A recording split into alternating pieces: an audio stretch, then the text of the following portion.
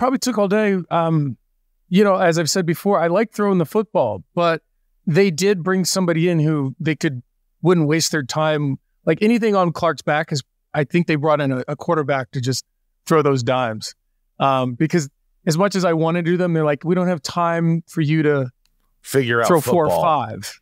Yeah. Like, so you do give quarterback doubles, just like, you know, you had body doubles and things like that.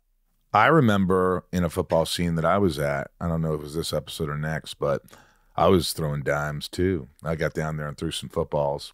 That was the next episode where you're in the stands, Lex is in the stands, and the first time we ever see Lex in a t-shirt.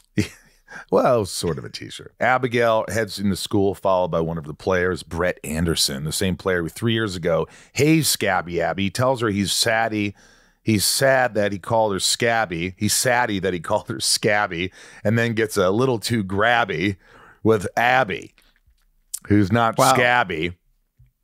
Dog nabbit. They head into the locker room, shower, and start to get frisky because that's where you go. It's like there's nobody there. I mean, why not? I mean, this got pretty hot and heavy. I was a little like, oh, hey, hang on. This season just got a lot sexier. That's what I noticed having watched all these episodes in a row. I'm sure the studio was like, we need more sex. We need more making out. Well, I think the